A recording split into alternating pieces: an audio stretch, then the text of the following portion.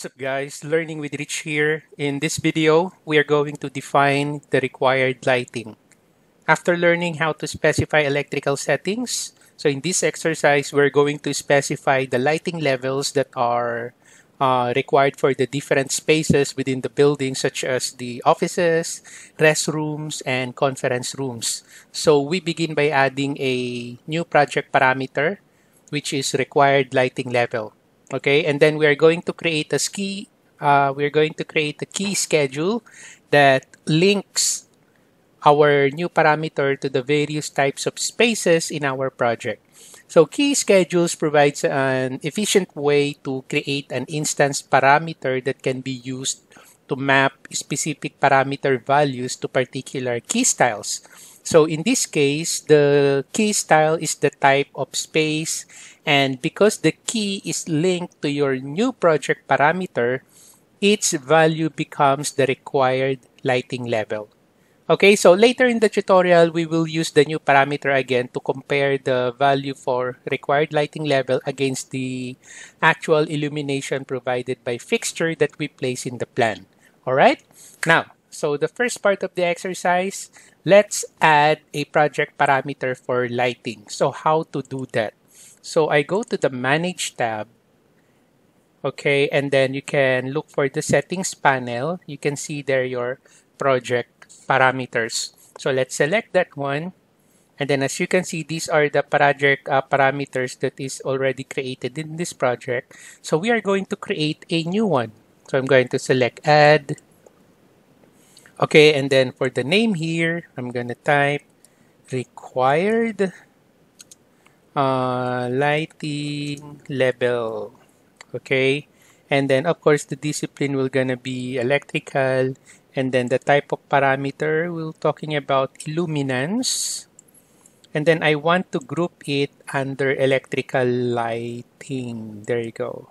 Okay, and then what else for the categories here? So I'm going to select spaces. So I want to apply that required lighting level parameter to the spaces, and then I'm gonna use instance parameters. Okay, so that's it. So we just created a new parameter for the spaces under the discipline electrical and illuminance type of parameter on the electrical lighting group instance. Okay, so I just select OK, and then I just select OK again. There you go. So we just created a project parameter for lighting. So the required lighting level project parameter has been added and will appear as an instance parameter for all spaces under the electrical lighting group in our properties. Later on, I'm going to show you that. Okay, now let's verify the new parameter.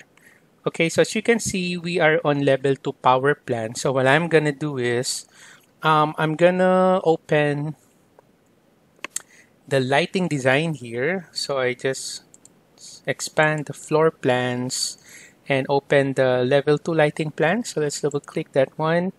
And then after that, I'm going to zoom into this area. Okay, so this is our space 218. So I'm going to select the properties here. And then I'm going to select the space 218. So you just click that one. And then from the space properties, let's look for electrical lighting group. And then you will now see there the parameter that we have created. Okay, so we need to select a space first. And then look at the space properties. And then you look at the electrical lighting grouping. And then you will now see there the parameter that we have created. So basically, that's how you add a new parameter. Okay, now the next part of the exercise, after verifying the required lighting level parameter, so let's create a schedule for required lighting levels. So how to create a schedule? Okay, so it's simple. Just go to your project browser, look for the schedules there. Just right click that, and then just select schedule quantities, new schedule quantities. Okay, another way of creating a schedule, just go to the view tab and then look for the schedules drop down and then select schedule quantities. Just click that one. Okay, and then on our new schedule dialog box, so let's use a spaces here as our category. And then I'm gonna put the name here. So I'm gonna call this space lighting requirements. Okay. And then I'm gonna use a schedule keys. And then for the key name here, I'm gonna type in lighting levels. Okay, and then just select OK. So schedule keys, key name, lighting levels, just select OK. All right, and then on our fields tab, okay, so under our available fields here, so these are the available fields. So I'm gonna double click the parameter that we have created earlier, the required lighting level. Okay, so the schedule displays, oh, why is it there's a key name here? Okay, so there's the key name, and then so we also have the required lighting level. Okay, so the schedule displays and include a title and column headings. If we select here, okay, that's the one that I'm talking about. Okay, so we have the key name, and then we have the required lighting level. Okay, now the next part of the exercise is after creating a schedule for the required lighting levels, so we are going to add lighting requirements to the schedule table. Okay, so how to do that? So we are going to add a new column there. Okay, so here, oops, where's my pointer? Okay, for this one, so I'm going to select insert data row. Okay, there you go. And then for the key name, so I'm gonna key in here open office. And then for the required lighting level, so let's say I'm just gonna type 45 FC. Okay, and then enter. That's it. So we just added. So the next part of the exercise, we are going to add more rows here. Okay, so let us add more rows. How about we're going to add 13 more. So insert data row. 1, 2, 3, 4, 5, 6, 7, 8, 9, 10, 11, 12, 13. Okay, so let's name this one. So this is for the assembly. Okay, the next one is for building services. Enter. And then cafeteria or lounge. Okay, and then circulation.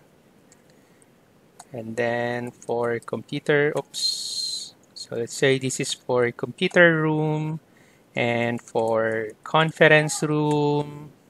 What else? For instruction room, high task instruction room, and then what else?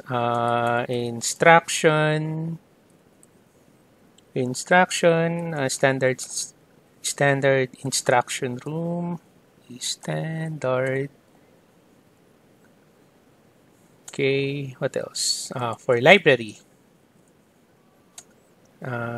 Open office. What else? So private office,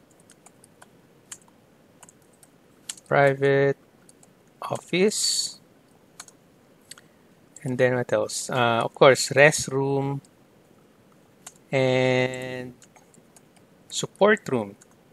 Okay, and then let us add the required lighting level. So let's say for the assembly, I've got 50 FC, building services, 30 FC, 20 FC, let's say 20 FC as well. Of course, in every company, there is a standard value for that one, so you can just refer to that handbook, okay? 35 FC, or you can just ask the engineer that is designing the building. 75 FC, so let's say 50 FC, library, that is 50 FC, Okay, private office around 50 FC. Okay, private. So this one is 50 as well. Open office, that one is just 45 FC.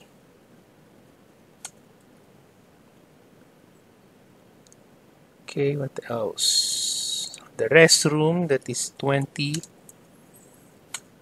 We don't put too much lighting on the restroom. So support, okay, so about 375 FC. What else? So let me just add one more for lobby. Okay, so for the lobby, it's a 20 FC. That's it. All right, so as you can see, the FC value is, so these are the FC value. So it's automatically applied as the parameter is based upon Illuminance parameter type, which is mapped to project units. So notice that you enter the data, the rows are automatically sorted by key name. So you can change the sort grouping to sort by required lighting level. Okay, so how to do that? Okay, so let me just go to the properties. And then after that, let's look for sorting and grouping. So let's say I want to sort this. By the way, if you want to expand the column, you can drag this manually, or you can just double click that one, that part, double click, and then it should, oh, okay, so doesn't, okay, yeah. Usually when I double click this one, it will adjust automatically, but this one is not working, so I just need to drag it manually then. Just like that. Okay, so I want this to be sorted, so I go to the property, schedule properties, sorting grouping. I click the edit, and then I'm gonna sort it by required lighting level. So just select that one, and then after that, I'm gonna put a blank line. So I'm gonna check that I want to have a blank line. Okay, and then I'm going to select here OK. Right, so select OK, and there you go. As you can see, it's now sorted by required lighting level. So it's all 20s, 30s, 35s, 45s, 50s, and 75. And then there's a blank line that was created. Okay, so using the same method, so you can change the sort order back to the default settings. So the entries in the schedule are sorted by key name. Okay, so if you want to do that, so same procedure, just go back again to sorting grouping. So instead of required lighting level, just select key name and then just select OK. So you can also do that, right? Okay. All right. Oops, how come I have two open office here? So I'm gonna click this one, and then I want that to be deleted. So that's a row. So I click that row, delete. Okay, there you go. Now, the next part of the exercise, after creating the space lighting requirement schedule, so let us apply a lighting level to spaces. Okay, so I'm going back to my project browser, and then let's go to the lighting plan again on our level 2 lighting plan. Okay, and then I'm going to select the space here again. So I'm gonna select this one, and then on the properties, you can see that on the electrical lighting, the required lighting level here is blank. Okay, so let's say for this room, I want this to be the instruction standard room. So from the required lighting level, I click that. Oops, sorry. So I just type here. Where is my identity data? Because I want this to be instruction standard room. Okay, so that's why here on the name, or on the lighting level, sorry. So I click the drop down arrow, and then let's look for instruction standard. So I will select this and then apply. Okay, and then let's look again on the lighting here. So as you can see, automatically now it applies the required lighting level for the selected space here, because the lighting level for that we have assigned that to instruction standard. And if we're going back to the space lighting requirements, as you can see, the instruction standard, that is 50. So that's why it's now automatically applied on our space here. So you just select that one, and then as you can see, it's now 50 FC because the lighting levels is instruction standard.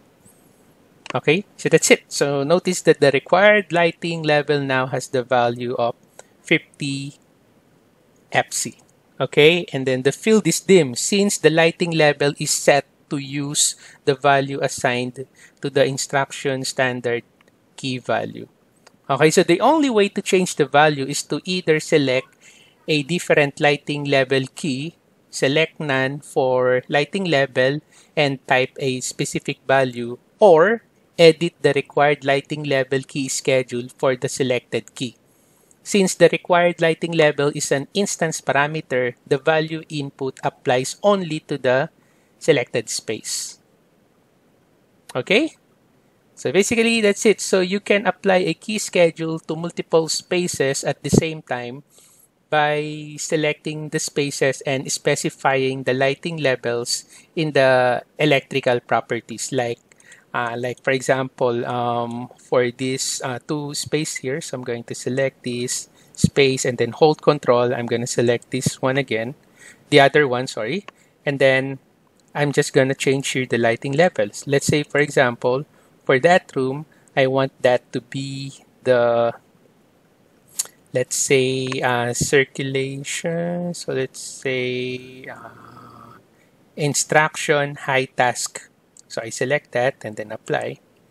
And then if we go check the required lighting level, as you can see, it's now applied 75 FC. All right.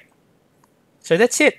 So for the next video that we are going to work on, so we are going to create a color fill scheme for space lighting. All right. So that's it for this video. Thank you for watching. Have a nice day.